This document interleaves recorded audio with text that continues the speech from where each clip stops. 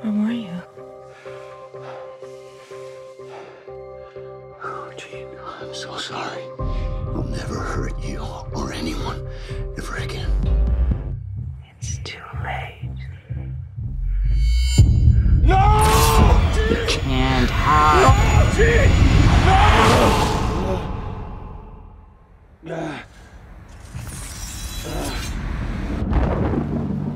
I've been trying to find the Wolverine for over a year.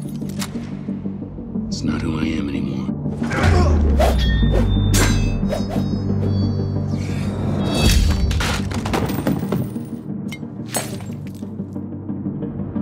Mr. Jackman. Jake. You know, You always make me feel underdressed. Sorry to cut in there, no, mate. Please, but look, please. I mean, look at this. Come on. That's best dressed list. I appreciate it. Average dressed I appreciate it. No, please, come on. Come on. Look at that. I'm sitting across from the Wolverine. I got to man up a little bit. I got to man up. I can wear what I want. I've been following this film a long time. There's a period of time in which the great Darren Aronofsky was going to direct it. Yep. I was wondering, what was the biggest difference between their two visions? What was the difference between what Mr. Aronofsky was going to do versus what James Mangold ended up doing? Not as big as you'd imagine, because Darren, like James, really responded to the original script that Chris McQuarrie wrote, because it was so strong, and it was one of those ones he wrote in like 3 weeks, you know. We did have Scott Frank come on board. We had others come on board just to help define it, but really not that different. And Darren, who's a great mate of mine who couldn't do the movie, had some great ideas, which we nicked. And I told you, I'm nicking those ideas. Are you? Yeah.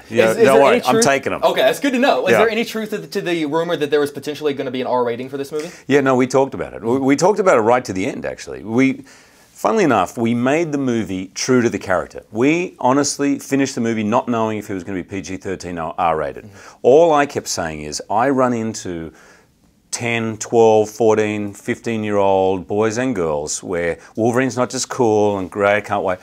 It means something to them. And I kept saying, if we're going to make this R-rated, we have to have an incredible reason to deliberately exclude them. Because I have to face them in the street. Exactly. And I have to say to them, sorry, next one's for you. Or give them a reason to sneak in. Which was my childhood. That never happens. Yeah, exactly. Never, ever. I read a very interesting quote from you. I'd like a ticket for Despicable Me too, please. Yeah, all by with my Wolverine shirt on.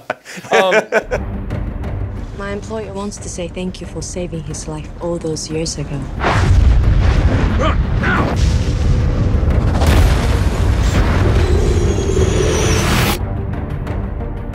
That was a time when our enemies knew honor. I wanted to offer you something no one else can. A gift. You have struggled long enough. I can end your eternity. Make you mortal.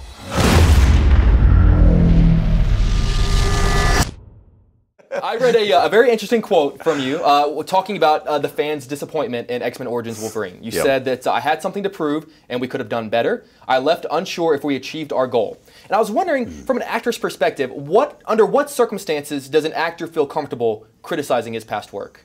Well, it's always difficult. I mean, in some ways, actors like me are always critical and always want to improve. But I never want to begrudge the people I worked with. I never want to put a slight on them, because when we did that film, like this film, we put in 150%. Nothing less than that. So if it doesn't work out in the end, often you don't know that till the movie's made, you know? So I don't want to diss people, but in the end, when I look back at it, I thought what we did was end up having so many mutants, it became almost like another X-Men movie. For better or worse, what people thought. And I wanted to make a movie that was about this character, because I always loved this character and I thought there was so much in it. And when we, in the studio, and it was actually Darren Aronofsky who came up with the idea of the title, I was really excited, because it's like, for better or worse, this is not going to be filled with millions of mutants. This is going to be about this guy. What they did to me, what I am, can't be undone. Don't be so sure.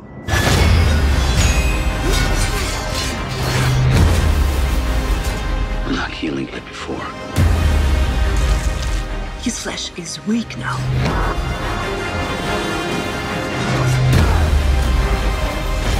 Eternity can be a curse.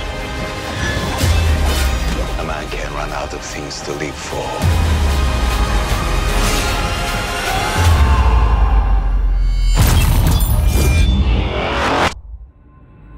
that day ain't here yet.